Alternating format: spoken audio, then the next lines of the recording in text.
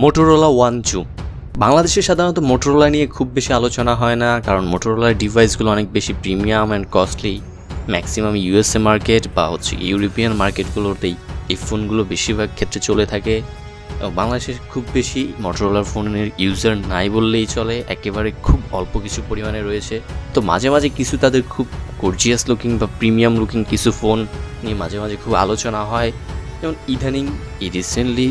Just সদ্য release পাওয়া এই Motorola One Zoom যেটা কিনা Motorola One এর একটা আপগ্রেডেড ভার্সন যেটা মেইনলি জুম কনসেন্ট্রিক বা জুম লেন্স বা টেলিফোটো লেন্সের উপর বেস করে এই ফোনটা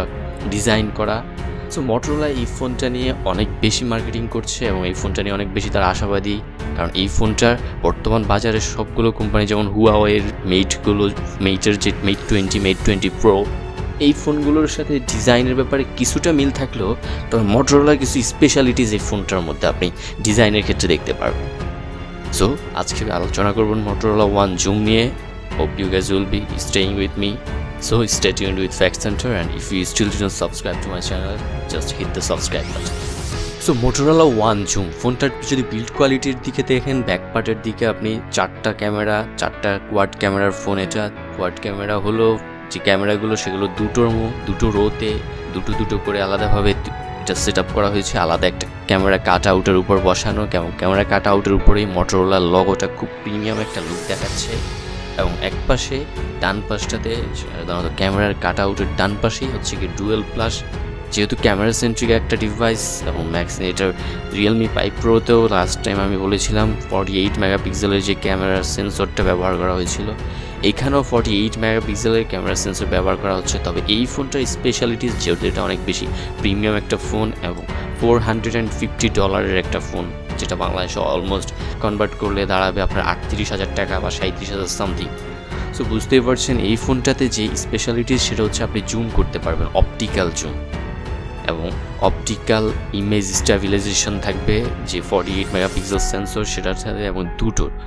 12 অপটিক্যাল ইমেজ স্ট্যাবিলাইজেশন থাকবে সো যারা হচ্ছে কি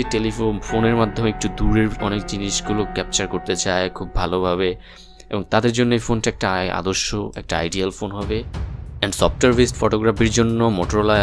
অনেক বেশি প্রমিসিং যে এই ফোনটা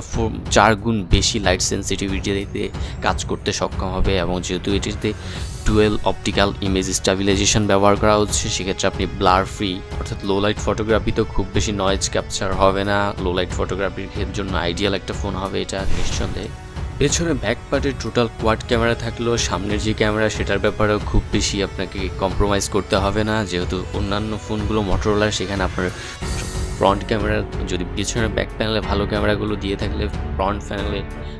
সেলফি ক্যামেরা খুব ভালো দেওয়া হতো না তবে এই ক্ষেত্রে ফোনটাতে 25 মেগাপিক্সেলের সেলফি ক্যামেরা ইউজ করা হচ্ছে এবং এটাও কোয়াড পিক্সেল টেকনোলজি এবং 4x বেটার লাইট সেন্সিটিভিটি আপনি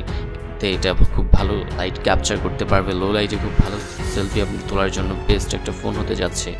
এবং এই ফোনটা নিয়ে অনেক বেশি প্রমিসিং দেখা যাচ্ছে Motorola One কে যে এটা হয়তো তাদের একটা গেম চেঞ্জিং ডিভাইস হতে যাচ্ছে These are the reason I actually wanted to talk about this device এবং এই ফোনটাতে আপনি যে ব্যাটারি চার্জিংয়ের ক্ষেত্রে টার্বো পাওয়ার চার্জিং ব্যবহার করা হচ্ছে তাদের একটা নিজস্ব টেকনোলজি নতুন করে আমি সাধারণত এই টার্বো পাওয়ার টেকনোলজিটার ব্যাপারে খুব একটা শুনিনি এবং ডিসপ্লে প্যানেলে OLED ফুল HD প্লাস ডিসপ্লে ব্যবহার করা হচ্ছে 6.4 inch max vision OLED display বলা হয় এটাকে Snapdragon 675 ব্যবহার করা হচ্ছে সো আমার কাছে যেটা মনে হলো সব মিলিয়ে ফোনের ডাউন ব্যাক সেটা হচ্ছে Snapdragon 675 প্রসেসরটা আপনি যদি দেখেন Realme 5 Proতে 712 ব্যবহার করা হয়েছে সেখানে 675 প্রসেসরটা একটু ব্যাকডেটেড কিছুটা তবে এই ফোনটার সাথে 128 GB স্টোরেজ আসবে এবং সেটা হচ্ছে কি একটা ভার্সনই থাকবে অ্যান্ড ডাইমেনশনের দিক থেকে চিন্তা করলে 8.8 মিলিমিটার ডেপথের একটা ফোন সো একটু ভারী হবেই কারণ অপটিক্যাল ইমেজ স্ট্যাবিলাইজেশন যেহেতু ব্যবহার করা হচ্ছে ফোনের মধ্যে টোটাল কোয়াড ক্যামেরা আছে তো বুঝতেই পারছেন তারা ক্যামেরার দিকে চিন্তা করলে ফোনের একটু গুরুত্বটা বাড়িয়ে নেওয়াটা খুব বেশি আনইউজুয়াল কিছু না এবং ওয়াটার প্রোটেকশন দেওয়া আছে P2I splash proof nano coating এখানে USB Type-C ব্যবহার করা হচ্ছে 190 গ্রাম ওয়েট হবে ফোনটার So এই ছিল Motorola One Zoom এর আমার overview. Hope you guys enjoyed it. Hope this video was helpful to all of you guys. If it is, please consider subscribing to my channel. So I'll see you in my next video. Till then, stay enlightened.